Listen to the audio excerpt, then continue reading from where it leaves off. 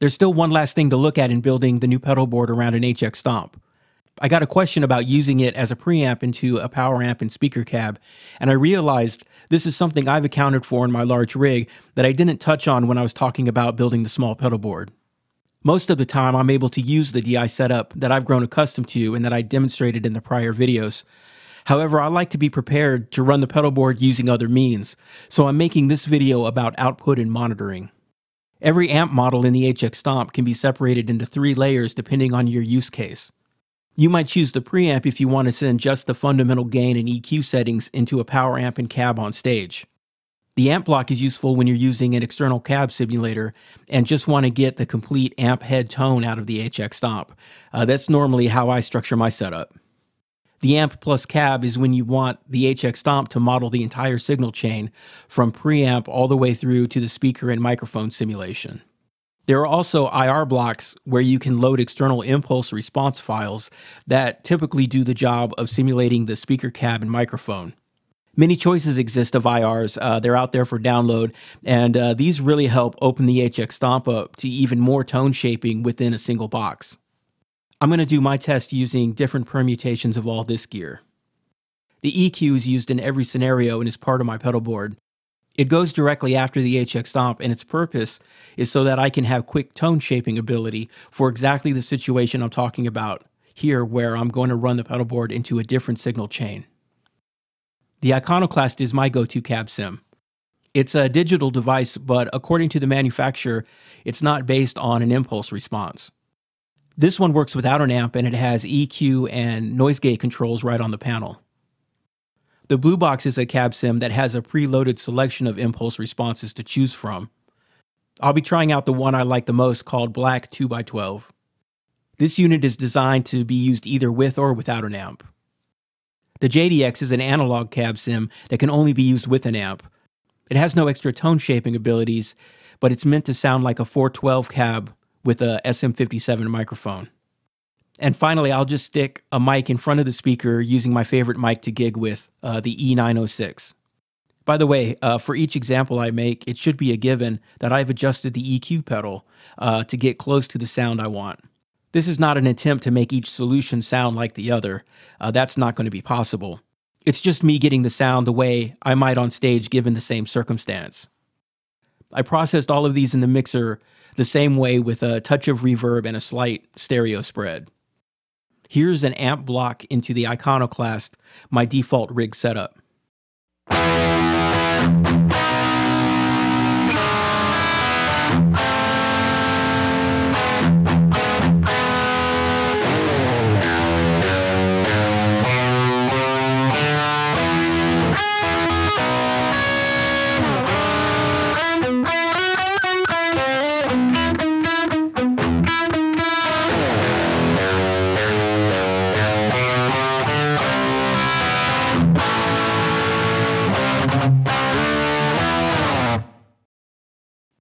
This setup with the Blue Box is the same way I use the Iconoclast. It's just a different flavor of cab sim technology.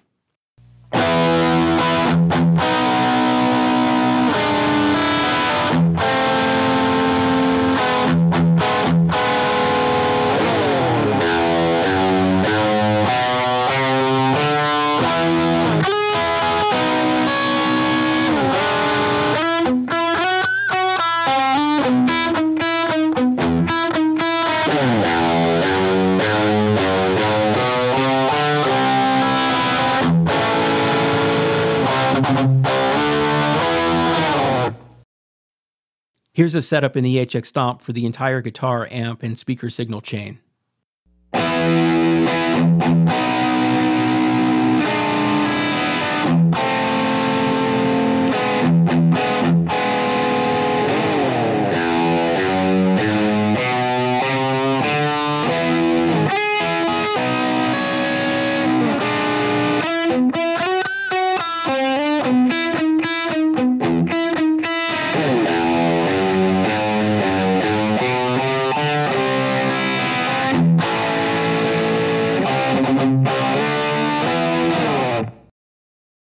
Now I'll start incorporating an amp.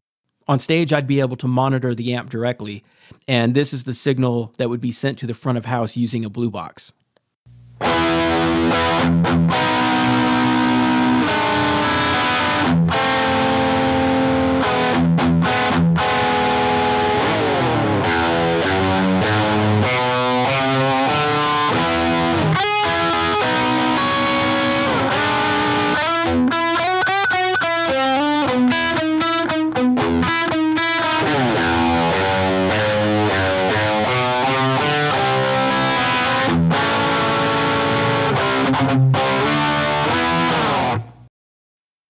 Here's a slight variation where I use a preamp block in the HX Stomp instead of the amp block.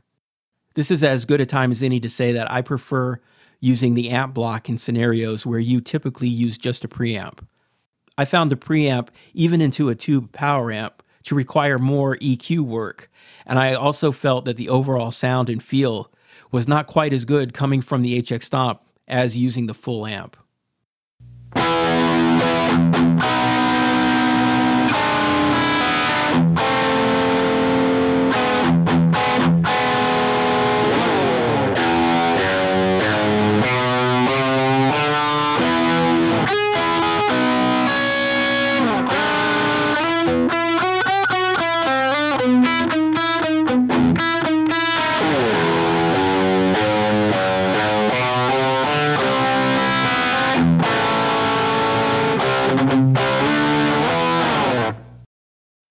This is a JDX analog cab sim with the amp on stage.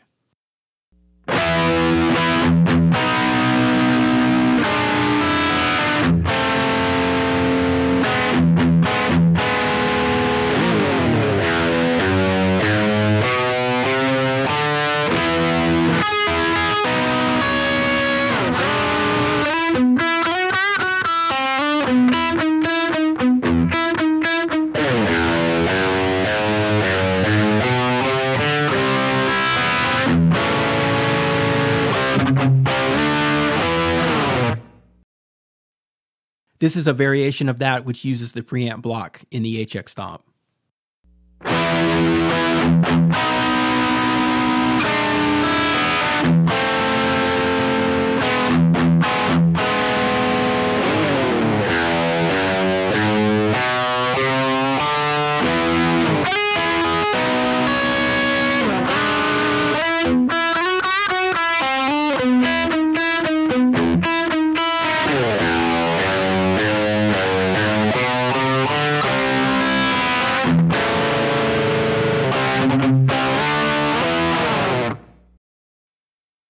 And here's using the amp on stage with only a microphone, no cab sim involved. I mic'd it up as it normally would be at a gig, just quickly placed a dynamic mic in front of the speaker.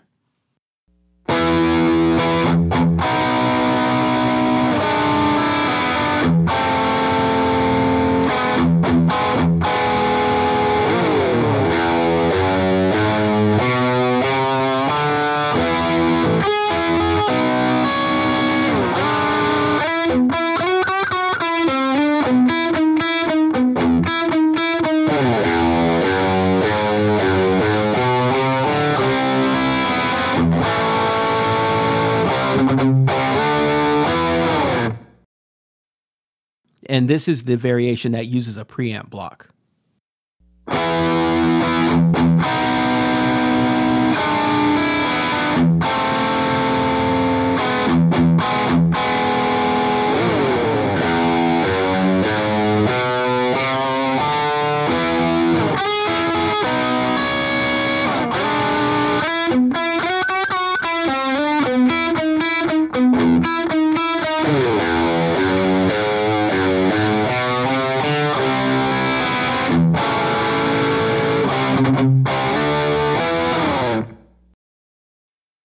So my preference is clear based on how you see my rig demonstrated in the other videos.